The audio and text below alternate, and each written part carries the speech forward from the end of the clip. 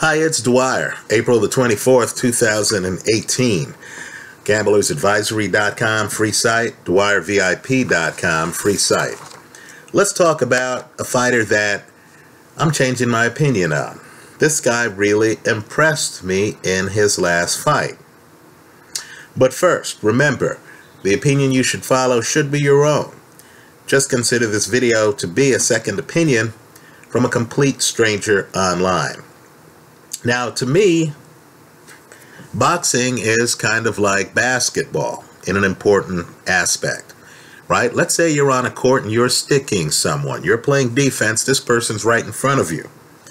In my opinion, the most dangerous basketball player is the one who, when he has the ball, you don't know what he or she is going to do, right? You're looking at them and you know they can go left or right, right? You know if they drive past you, the person has the skills, even with other people on your team underneath the basket.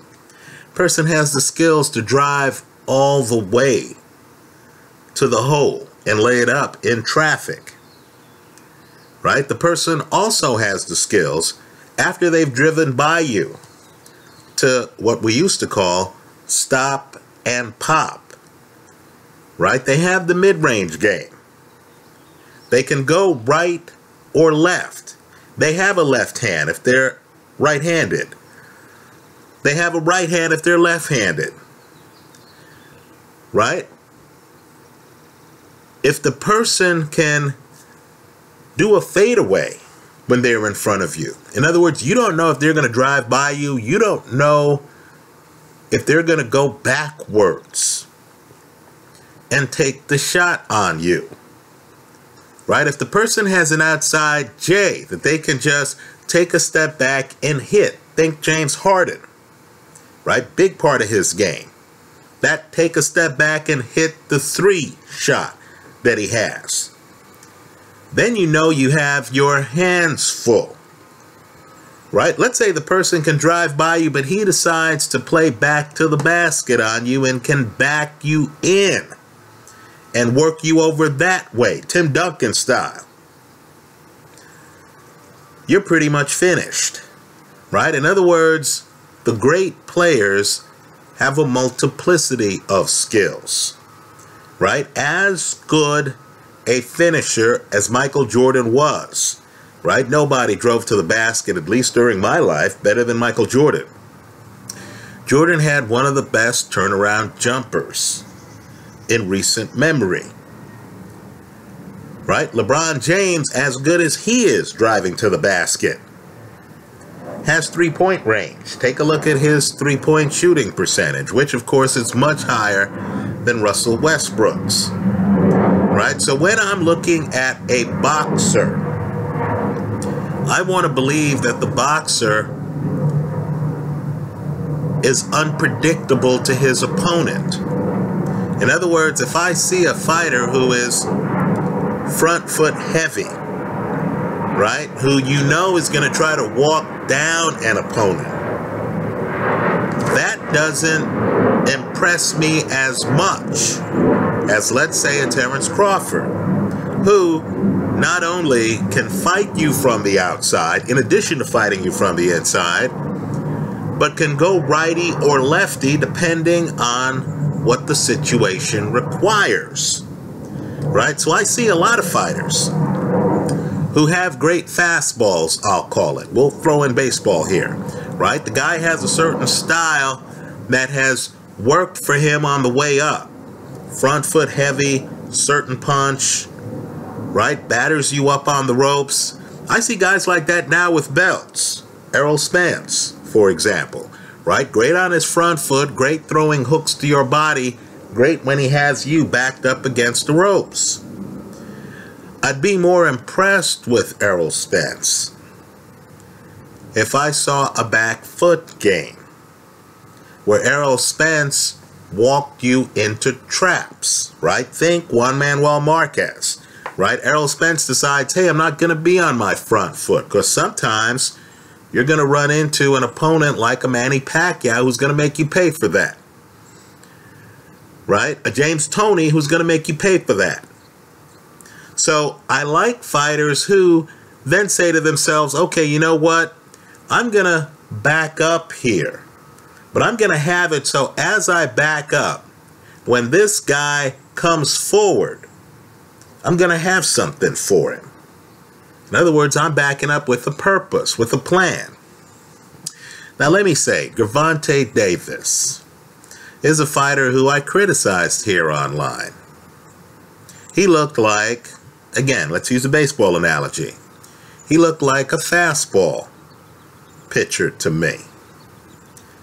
Right? He's southpaw. He hits hard. He has a great right hand. His nickname was Tank.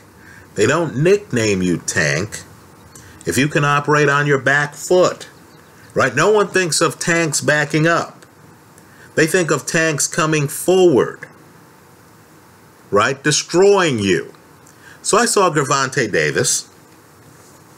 And I noticed Gervonta Davis was coming forward all the time. Right? The fact that he was a southpaw is the kind of thing that would throw off a lot of opponents on the way up. Right? A lot of the guys he fought, I'm sure, weren't ready for a power-hitting southpaw. I looked at his footwork, and I noticed his front leg was stiff. I thought I could tell just looking at his feet when he was going to throw punches. Right? Keep in mind, if you're going to come forward to throw power punches, you need to plant that front leg. When you have a stiff leg, people can watch it and say, oh, he's planting it now. He's going to throw a power shot. Right? I thought Gervonta Davis was very predictable on film. Right? And based on the articles I had read, I thought he was what I call a size guy. In other words, big for the division. A guy who squeezed himself down. And by the way, you can only do this when you're young, right? Squeezed himself down into a lower division so that he could make weight. Then, of course, by the time the fight happened, he's much bigger. He's the bigger man. He was mauling smaller opponents. Let me also say, too, that his record looked inflated to me. Right? In his 8th fight. His 8th fight. Keep in mind, Davis is unbeaten today. So when Davis was 7-0, he fought a guy who was making his boxing debut. Right? Understand, here's where it's a little bit different than the NBA. Right? You see LeBron James and he's always playing against NBA opponents. Right? The guys he's destroying have actually made the big leagues with him. In boxing, understand you don't have that standardization. Right? A win's not really a win early in a guy's career because that win may have come against an opponent who is hopelessly inexperienced, who's not even at the same level of their career. So, Gervonta Davis in his 8th fight fought a guy who, let's just say, was inexperienced. Hadn't fought before. 0-0 record. For his 9th fight, Gervonta Davis fought a guy with 1, 2, 3, 4, 5. You know what? I'm not even going to count because it would take too long. He fought a guy in his 9th fight who had 31 losses. Right? 31 losses. So you can imagine, I'm looking at Gervonta Davis's resume when he fights Cristobal Cruz. Cruz had not won in his prior 5 fights. Right? Davis's resume seemed to have a lot of cherry-picked opponents on it. Right? So, I saw the guy in the ring. I saw a stiff front leg. I saw a guy, heavy puncher. Right? Heavy puncher. But the guy was always coming on his front foot. Right? I thought, okay, you know, at this level, someone's going to hop in the ring and say, hey, I fought southpaws before. Right? At this level, the opponents are a lot better than guys making their debuts or guys with 31 losses, right? I thought reality was going to catch up with Gervonta Davis. In fact, when Davis went across the ocean to fight Liam Smith, I thought Liam Smith was going to win that fight, right? I knew Davis hit harder, but I just thought Davis wasn't fully ready. Well, let me just say, and I don't say this lightly, right? Guys grow up right in front of you. Some guys, when they hit the world championship level of boxing, in other words, they become contenders. They become champions. They're fighting guys ranked by sanctioning bodies. When they hit that part of their career, some guys wilt, right? You could tell the guy was, dare I say, what we call a club fighter. That's the phrase in boxing. Other guys surprise you, right? They lift their games. They develop new skills. Now, the last fight again that Gervonta Davis had against, I believe the opponent's name was Jesus Cuellar, he really surprised me. That's the best I've seen him look. Right? Understand, Davis in that fight is on his back foot. You can imagine how shocked I was looking at the film. Davis, who, in my opinion, still leans forward a bit too much. That head's a bit exposed. But at least in this fight, Davis is moving the head. Davis is aware of the need to move his head. Understand, the problem with sluggers, guys who have very high KO percentages, is they think life is as simple as showing up, hitting you upside the head, watching you fall down, and leaving. Right? The subtleties of boxing, the whole sweet science part, that's for somebody else. Right? So you'll notice guys who are sluggers, right? Julian Jackson back in the day, right, will often have heads that don't move. Why would they move their heads? Many of these guys have never been tested, right? They hit championship level and they're surprised when bullets start coming back at them, right? I'm sure many of these guys are thinking, wow, is this sport really dangerous? Right? The people around them, dare I say the fan club around them, because I've never encountered a group that gets less accurate feedback than boxers, right? The groups around them who are paying their bills based on the money the fighter's bringing in always want to convince the fighter that the fighter's the next Sugar Ray Robinson. Also understand a hard truth in boxing, right? A lot of these guys start off at the local gym. In other words, you know, they're looking for direction. Many guys are from very tough neighborhoods. In other words, you don't have a lot of wealthy people saying, hey, let's get into boxing. No, often these fighters are from broken homes. They're from high crime areas. Right? The career choices are, you know, limited.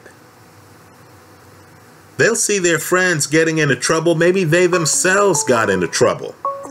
Right? Look up boxing history. You're going to find that people like Carlos Monzon had colorful pasts. Right? People like Bernard Hopkins spent time in prison. Right? So often the young fighter just goes to the local gym, and there's some well-meaning guy in the local gym who, you know, is training the fighters, right? That guy might be, you know, just a community leader type guy who's trying to get young men off the street, right? Who are trying to provide young men with an opportunity and some discipline system where the young man can learn that if you put in the work, you might get the rewards later. Right? So these young guys then end up with really father-son relationships with the trainer at the local gym. And that trainer might look impressive. The trainer might be a former Boy Scout leader or a former cop or something like that, right? But that doesn't mean that the trainer is a world-class trainer. That doesn't mean that the trainer is going to be able to teach the fighter a lot of good habits. That doesn't mean the trainer is going to be able to help the fighter avoid a lot of bad habits. I'll even go further. It doesn't even mean that the trainer at the local Y or whatever, at, the ABC gym down the street, even knows what a world-class fighter looks like. Right? So understand, when you're fighting guys who are making their debut in your 8th fight and guys with 31 losses in your 9th fight, you might look like Sugar Ray Robinson on the local scene.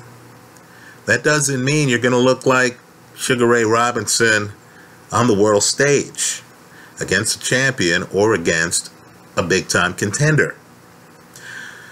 Let's just say, though, that Gervonta Davis has a lot of talent. That's obvious from his last fight.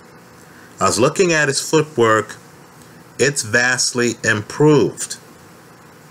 I know he lost the title on the scales, right? Which is the worst way to lose a title, right? I mean, if they strip you for whatever reason, right, at least it doesn't look like you didn't take the sport seriously enough to make weight, right? I get that. I get that Davis has had setbacks. But let me just say, he's in a much better place today, even without the title. He's in a much better place today. I was looking at his footwork. I couldn't tell if he was coming forward or going backward, right? In basketball terms, I couldn't tell if he was going to go left or go right. I was looking at him on his back foot. I was looking at him rolling his shoulders, and I thought, wow, I know he beat some very impressive fighters. He beat Jose Pedraza, right? Very skilled fighter, right? Who couldn't hit the fastball Davis was throwing at him. But understand, Davis right now is learning how to pitch, right? He has a new trainer, Kevin Cunningham. Apparently he's sparring and training with Adrian Broner, right? It shows, right? It shows. He's clearly doing things that he didn't do before. Let me also say, too, and I don't say this lightly, punchers are born, they're not made, right? Just like the guys throwing 100 in the big leagues. I'm just telling you, right? No one would be able to get a guy throwing 85 to throw 100 miles an hour. The guy has to be damn near right around 100 for someone to be able to add, 2 or 3 miles per hour on that fastball to get him into triple digits. It's the same way with punching, right? You'll see some guys, Rocky Marciano, his feet don't look set. He looks like he's awkward. He hits guys, they fall out the ring. He hits guys, they go to sleep, right? That's the way punchers are, right? Gervonta Davis is a born puncher. If he continues to improve his skill set as well as the punches he throws, this is a guy who throws a great hook. He can throw a straight left. He can throw a nice uppercut with his lead hand even, right? If this guy continues to figure out how to frame his punches, he's going to be awfully dangerous. Now, I know online, let me touch on something else, right? I know online people are, saying that his promoter threw him into the deep end of the pool. I know Davis himself is trying to say that for one of his IBF championship fights, right, he wins the belt against Pedraza, he defends the title against Liam Walsh, right? Did I say Liam Smith earlier?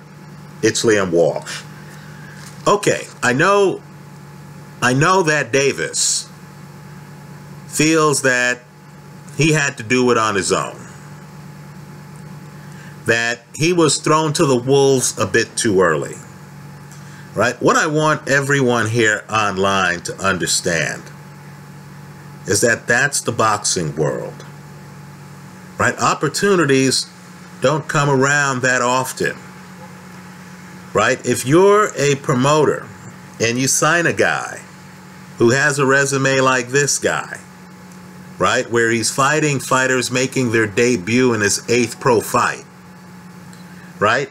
You see a lot of wins, you see the punch, you see the stiff leg, you see the predictability. I'm talking about old Gervonta Davis, right? You see the big head that really can't get out of the way that he has leaning forward. Contrast that, by the way, with, let's say, a Vitaly Klitschko or a guy who knows how to use length, Demetrius Andrade, who has his head back. You have to go through his body to hit his head, right? And Ali, when he wanted to, has the jab out and has his head back here. You see Davis's head's right here, right? He's cleaning that up now. But if you're the promoter, understand you're in the business of making money, right? You're in the business of making money. You have a guy who might be the real deal, might not be the real deal.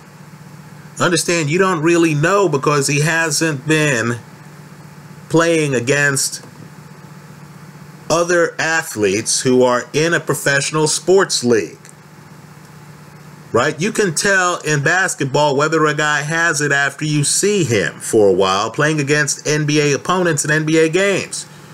You don't know that in boxing because the guy's fighting Tom, Dick, and Harry making his debut, right? Joe with 31 losses. So when you get an opportunity to recoup your investment, I know no promoter is going to own up to this, but when you have an opportunity at a title shot with your young fighter who might be the real deal, in which case he wins the title, or might not be the real deal, in which case you're getting the money that comes from a championship match, then you have to take that opportunity, right? Every fighter needs to realize that the agenda of their promoter is different, very different than their agenda, right? The fighter, of course, has confidence. The fighter, of course, believes he is the next Sugar Ray Robinson. Why wouldn't he? He's the man at the local gym run by the police officer, right? He's the guy who is winning by knockout. Fighter himself might not realize that the guy he's fighting has 31 losses, right? The promoter, by contrast, is running a business. He has a young fighter on the way up. The promoter doesn't know if this young fighter can beat all of the top contenders, right? You pass on a shot at the title, and then you have your prospect lose a lower paying fight to some contender, right? You have your prospect exposed in a fight where even the prospect starts to realize, I'm not Sugar Ray Robinson.